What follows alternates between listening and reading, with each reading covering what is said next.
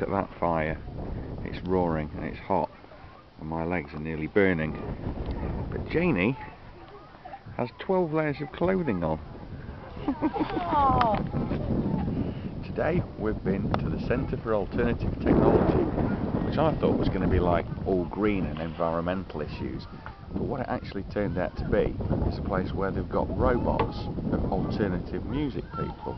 Like we saw a Morrissey bot that fired lasers out of its eyes, and there was a Robert Smith bot which was a little bit sort of South Parky, but he had whisks for arms, which is just amazing. No, not really.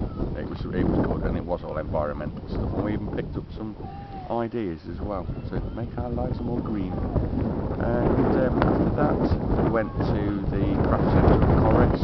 We were going to go down King Arthur's Labyrinth, but decided that it was a little bit too nice outside to go down a cave for an afternoon.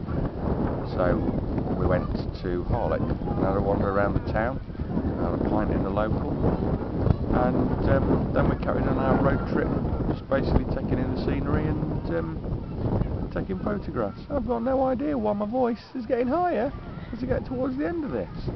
But now we're back at the campsite.